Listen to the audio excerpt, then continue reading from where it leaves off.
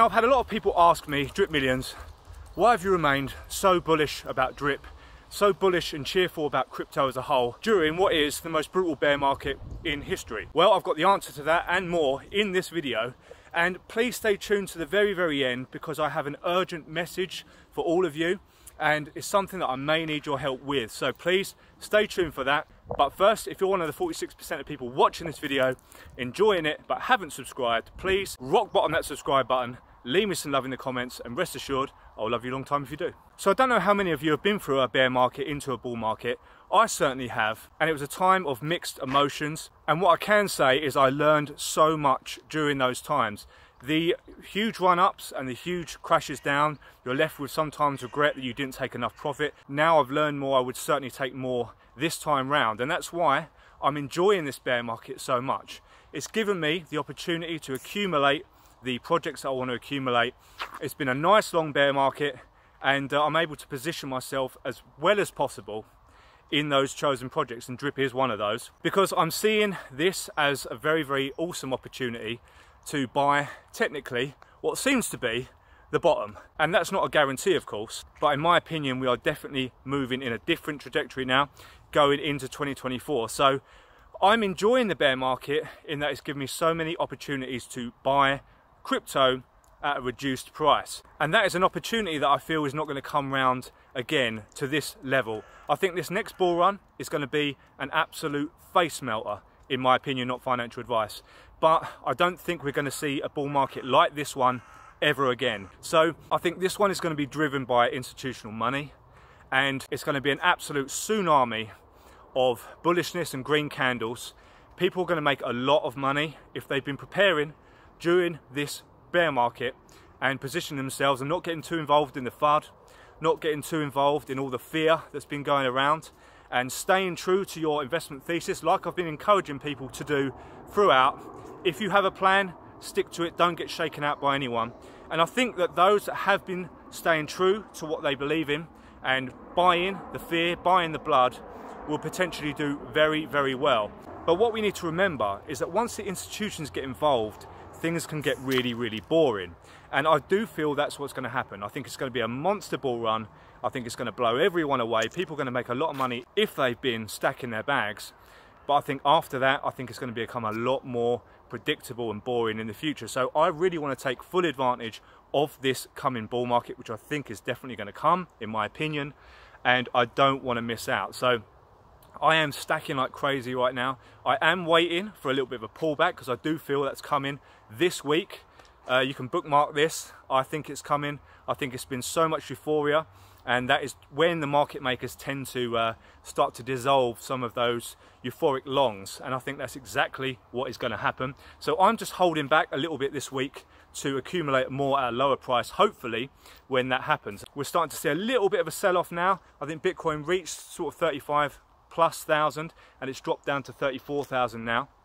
So we are seeing that already, and I do think that if we see anything around the 30,000 mark or below, it's going to be an absolute gift. So I'm definitely preparing for that. I did sell some Bitcoin over the last 2 days at around 35,000 because I'm going to buy back in at a lower price when the opportunity presents, which I think it will.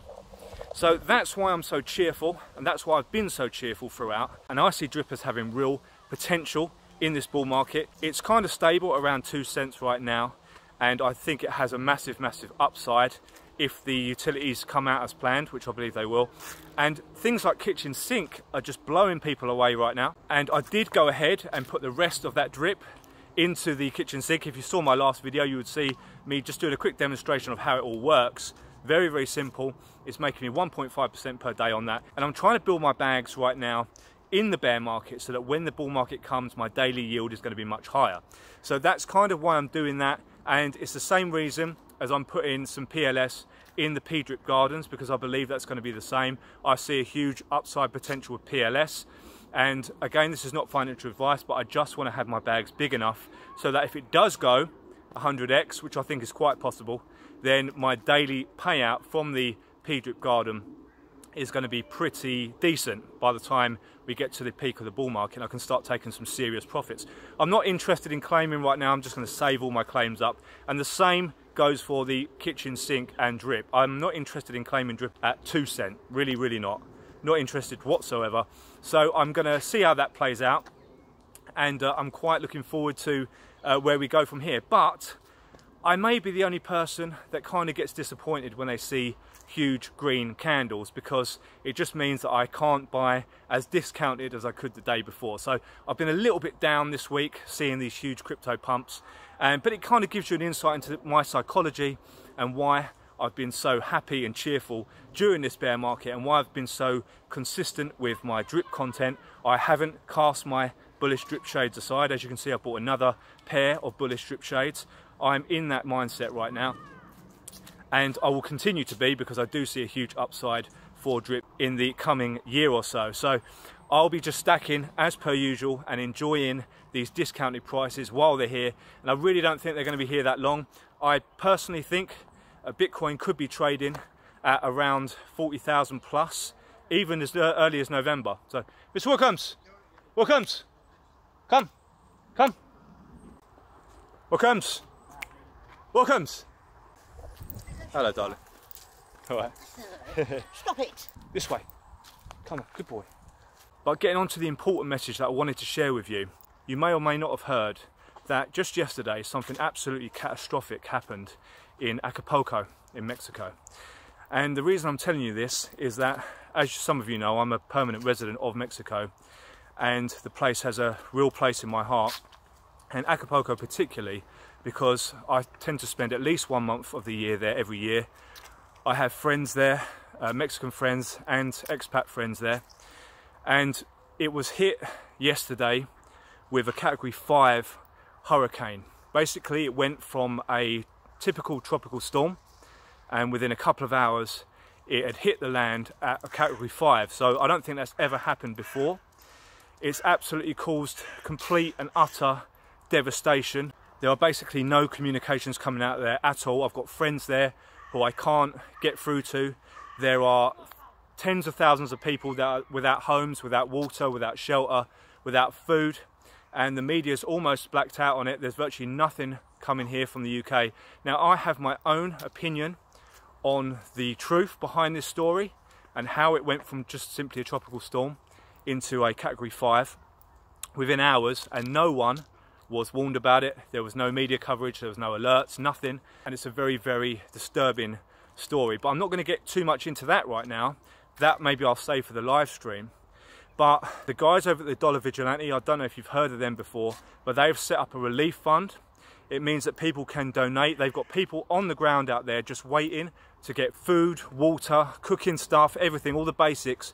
They're waiting to get them in there. There's people going in there with machetes and chainsaws trying to get through all of the mess. The trees are kind of blocking the roads.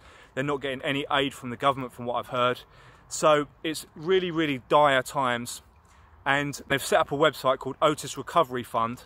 I will leave the link in the bio so you know what that is. You can donate in fiat, you can donate in crypto. They've also got a GoFundMe page as well, and they're getting some really, really good numbers in there right now. So they're going to be sending aid in there with their own team. This has nothing to do with the government, nothing to do with Red Cross, anything.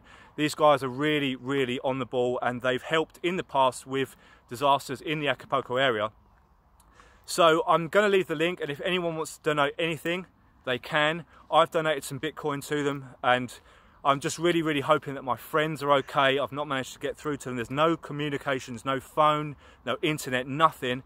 And there's even an orphanage where every time we go to Acapulco, me and my wife, we go there, we donate stuff, we help, we play football with the kids and stuff. That's right on the beach, and no one knows what's happened to those kids. Everything could be underwater for what we know. No one knows anything. It's all kind of a locally funded project for something like 200 orphans. So that's going to be one of the first places that they go and take aid to. So again, I'm going to leave the website in the description. So if you want to donate anything, even $10, anything, then please go ahead and do that. And just know it's all transparent. You'll be able to see exactly where the money's being sent. But these guys are doing everything they can to get food, water and baby stuff and everything that's needed to help those people in Acapulco. So my thoughts are with them right now. I'm going to continue to try and contact my friends who live down in Bonfil, a little town just next to Acapulco, which apparently has been totally obliterated. So we're going to see how things go. I'll keep you all updated on that. So thank you to anyone who helps with that. I hope you're all having an amazing day. Stay blessed, stay bullish, and I'll see you all in the next video.